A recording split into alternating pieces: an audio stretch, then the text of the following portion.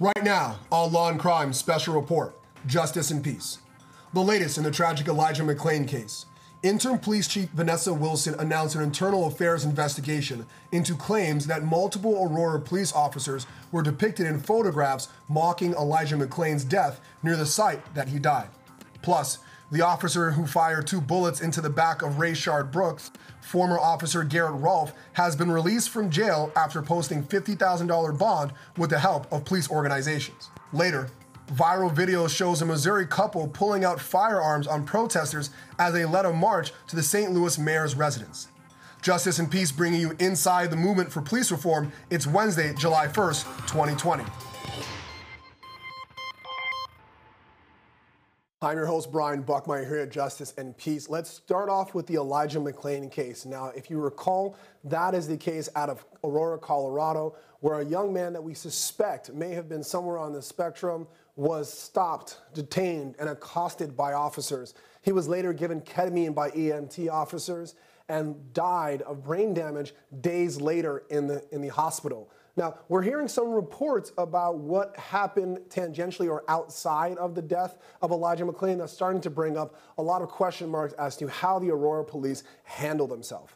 First, we're hearing that there's an internal affairs investigation that was brought up by the chief because there were reports of officers and it's kind of mixed around the area, mocking maybe the manner in which Elijah McClain died, and it's bringing up a lot of questions as to how these officers conduct themselves. Now, I'm joined with a good friend of mine, Eugene Toussaint. He's both a criminal defense attorney here in New York, a resident of born and raised in the Bronx, as well as a host for Attorneys with Swag, a podcast. Eugene, thank you for joining us. Thank you for having me. I want to have you here because you could talk about the relationship between police officers and the community, not just in terms of violence, but their kind of culture towards civilians. What did you make when you first heard of this story of Elijah McClain, and then also how the officers are kind of portraying his death afterwards? I mean, when it comes to Elijah McClain, I think what you have to realize is that they still haven't explained exactly why they were stopping him. And when it comes to, once they actually did stop him, they look at the reason why they're talking about, oh, he's grabbing for guns, because they realized that they placed themselves in a situation where they had no reason to stop him, right? Colorado operates just like New York, in which you actually need reasonable suspicion to detain a suspect. And they didn't have reasonable suspicion to stop him. At most, they could have approached him and asked him what he was doing. And when he didn't want to talk to them, that should have been it. But police don't operate like the way they should. They operate basically like a gang. And when they want to stop you, even if they don't have the correct level of suspicion, and you don't respond to them the way they want you to, they start to act aggressive because that's how gangs operate, right? And when it comes to them disrespecting the site of his death, that's just showing that they have no remorse. They have no self-reflection. They can't realize when they made a mistake and they can't own up to it. What they rather do is kind of gather together and support each other regardless of the circumstances. Yeah. Now, 2 days ago, Chief of Police Vanessa Wilson gave a response based on some of the photos that they had seen. And she said, Thursday afternoon, I was apprised of allegations reported to Internal Affairs by Aurora police officer alleging multiple Aurora police officers were depicted in photographs near the site where Elijah McClain died. All involved officers were immediately placed on administrative leave with pay in non-enforcement capacities, immediately ordered the Internal Affairs to make the investigation their top priority. This accelerated investigation was completed this evening. The investigation will be publicly released in its entirety promptly upon its conclusion. This will include reports, photographic evidence obtained, officer's name, and a final determination which can rise to the level of termination. Now, of course, there's a due process right that they have. That is their job, so you've got to go through the steps. But Eugene, this release is telling me a lot, but also not telling me anything at all. Because no officer is going to be reprimanded for simply just being in the area.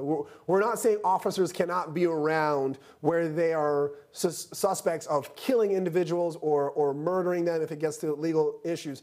So it's very obvious that they're not just in the area. They're doing something that would have led them to be reprimanded. Why aren't we getting more? Why is this culture of, well, we're going to keep it insulated before we actually tell the public? Because they haven't figured out what exactly they want to say yet, right?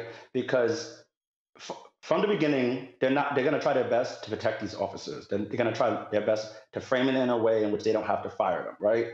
Whereas, like, if they let this information out as it comes along, they're not going to have times to sugarcoat it and make it to lessen the degree of whatever they did. But it's clear that they were doing something that is not appropriate for police officers to do. And if I lived in Aurora, I wouldn't want police officers like this to, even if they weren't involved in the arrest, for them to see it as a situation where those police officers nothing wrong, even though someone turned out was killed, having done nothing in the situation. Yeah, we're definitely waiting to see when those photos get released. My bottom dollar would bet that it's going to get released sometime late on Friday, just before the long weekend. Hopefully they can slide it in when everyone's trying to celebrate, but that's just my opinion. We'll see how that plays out. Let's switch gears just a little to talk about when the officers are seen on camera conducting actions that I think would be less than respectable for the men and women that we want to be in blue, protecting and serving us. There was actually a peaceful vigil, not a protest, not looting, not rioting, but the most peaceful of all vigils you can probably imagine, of individuals being told to come out with their string instruments, because if you recall, Elijah McClain was known for playing the violin to young animals, especially cats, and they wanted to honor him in that way. And the way the Aurora Police Department decided they would handle this was to kick them out of that area in full riot gear, as if they were there for some sort of military exercise. Let's take a quick look of how that looked, because it was caught on camera.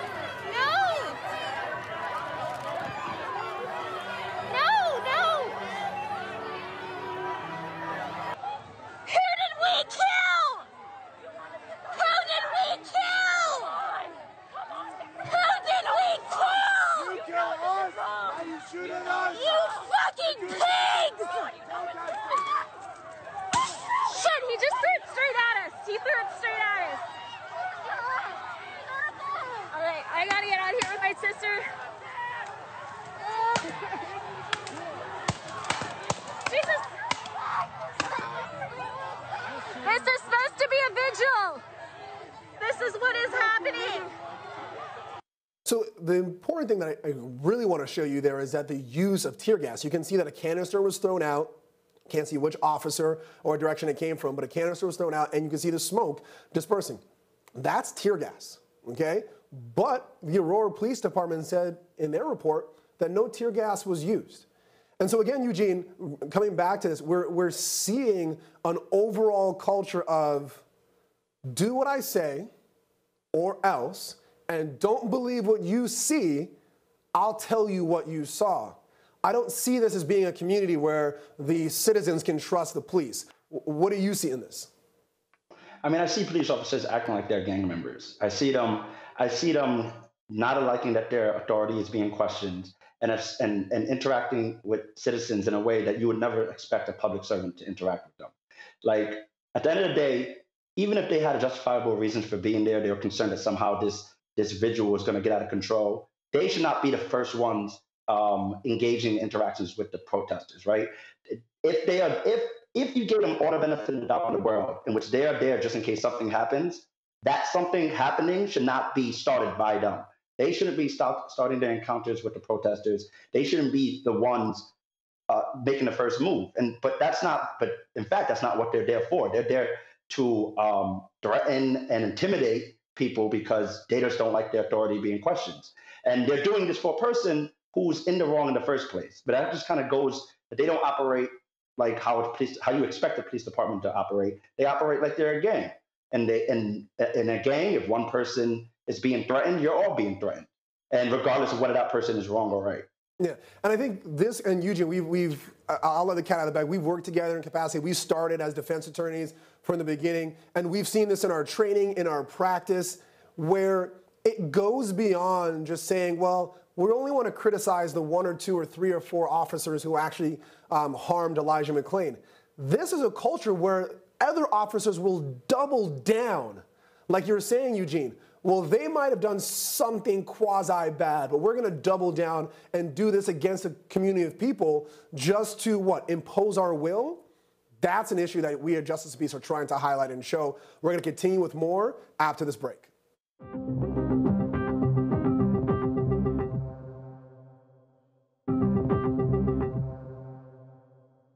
All right, so a video has gone viral. You've probably seen it of a Missouri couple from St. Louis outside in their gated community, just on kind of like in the porch of where their home is, holding the woman a handgun and the man holding what seems to be like an AK-47 with an extended magazine. Now, they're simply brandishing the gun. The arguments their lawyer's making, castle doctrine, protecting their home. The people who are protesting, they were there because there were calls for the mayor, Crewson, to be resign or to leave for doxing people who are in support of police reform. Doxing being given those people's personal information, their name and their address on the air. Let's start by looking at that reaction that that couple had when they saw protesters walking into their community.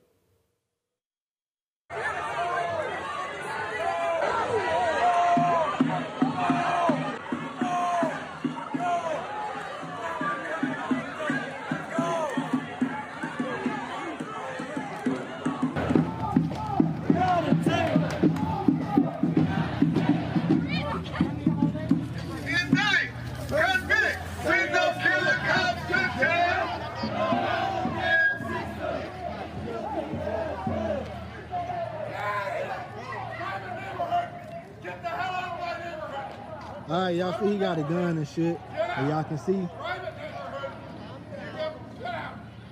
Y'all see on my live feed, he got his rifle. Y'all can see. He does have a weapon. And y'all can see.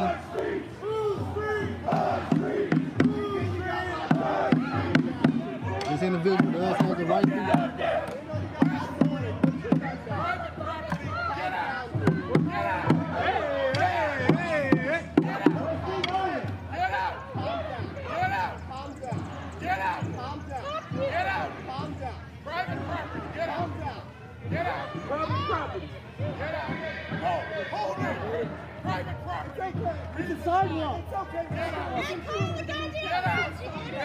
Y'all screenshot this.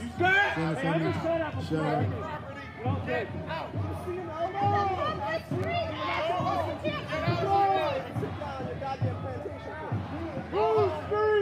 Now, giving full context, later on it appears, based on photographs, that gate you saw in the second clip, that gate to the right was broken.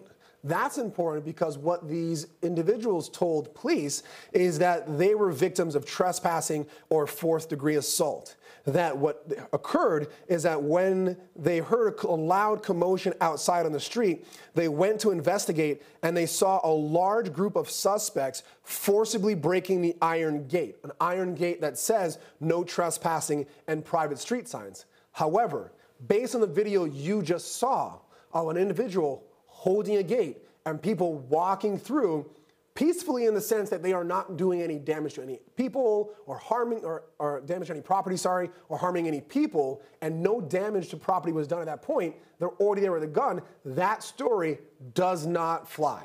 That appears to be an absolute lie. So their response to guns leads to questions of who is really the victim here. I'm again joined with Eugene Toussaint, criminal defense attorney and host of Attorneys with Swag podcast. Eugene, break this down for me. I know that a lot of our clients don't have private property, so even for me, this was like, I don't know how you evaluate this, but how would you break this down factually and legally? I mean, the argument that they're trying to make in which they're just protecting their property, you can one, just the pure distance, right? These people are in no way trying to get into their home, which is what the castle doctrine is meant for actual people trying to invade more than just your property with your lawn, but you're trying to protect your home. The idea that you needed a gun, these people were trying to walk through their property for the purposes of reaching the mayor's home for a purpose of a protest, and they had no other access but to go through this entrance. At least that's my understanding. The idea that they were any way in danger to the point that they had to escalate the situations, use guns to protect themselves, it's not supported by the video. I mean, not only is there a barrier between where these protesters are walking and where their home begins, which you can see in the video, just the pure distance, right? They're not anywhere close to that couple's homes. Yeah, they might be on it's a community and neighborhood's private walkway, but that does not rise to the level that you have to feel that you have to pull out guns. If anything, you're escalating the situations and you're making it more likely that something that is not intended to happen to happen. I mean, they're trying to intimidate these people in a situation where it just purely wasn't necessary. I think the argument they're trying to make in which they felt fearful. I mean, how can you feel fearful of people who clearly are making their intentions known and they're speaking back and forth, whether they're doing it in a disrespectful manner or not? They're making it clear that they weren't there to harass or engage with the couple at all. They were basically just walking by. What they should have did is just let them walk by. Yeah, and I don't think factually they're supported here in their claim of defense, and I don't want our viewers to think you cannot defend your home, that mass mobs can walk onto your property and you have to do nothing. No, you can, but you've got to look at it from a factual standpoint, especially when it comes to proportionality of force. Now, in a lot of those photos, you're seeing the young woman with her finger on the actual trigger.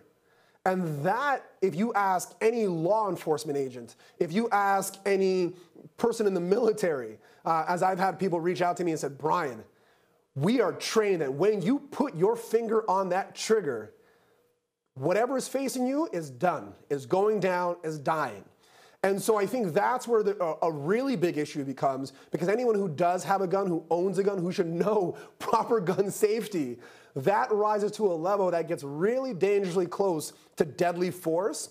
And I know in Missouri and New York and probably most states in the United States of America, you cannot use deadly force for simple trespass upon your property. And so from a factual and legal standpoint, this family could have a lot of negative implications for how they address this protest. Let's switch gears just one more time as we're coming to the end of the show. Yesterday, we had a bond hearing to decide whether or not Officer Garrett Rolfe would get bond or be remanded without a possibility of getting out of jail.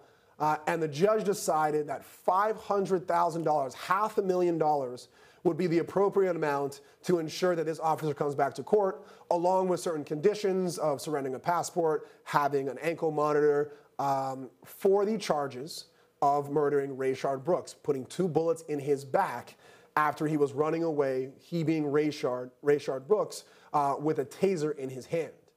Now, we were able to watch that bond hearing yesterday live at Law&Crime. Let's look at the video again of Rayshard Brooks, let's listen to Rayshard Brooks' widow, Tamika Miller, talk about how this incident has affected her and her family. So, Your Honor, I'm asking that the bond does not be granted due to my health, my mental state. I have to still raise my children. I don't have a big support group. It's just me and my children. That's all I have. My best friend has been taken.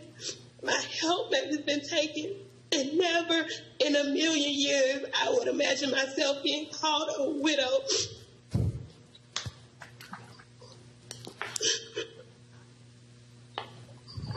Ms. Miller, I want to thank you. I don't know if you can hear me, but I want to thank you for speaking to us today. And I heard you. All right. Thank you, ma'am. Thank you. So, Eugene, this is my 2 cents about this. This officer was able to be released based on the support of a police organization raising money. Our clients as defense attorneys also have similar funds to that because there are bail funds, especially in New York, but not around the country.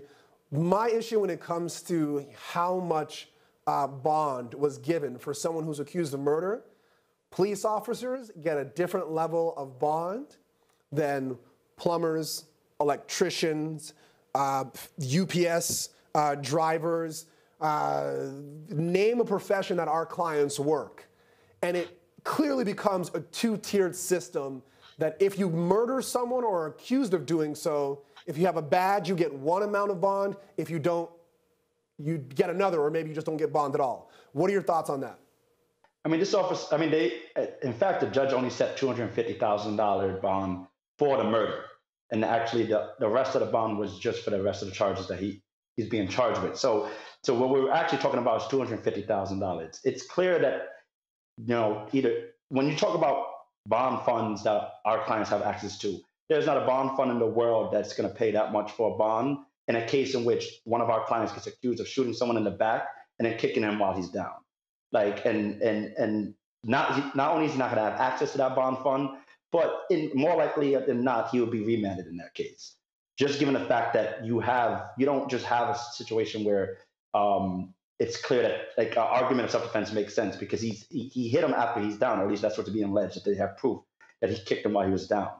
I think if you're going to set bail in this case, $500,000, knowing that he's going to have police officers, he's going to have GoFundMes and stuff like that access to in this situation is far too little and far too low of an amount, and it would not be afforded to any client of a public defender in a million years, not in a million years.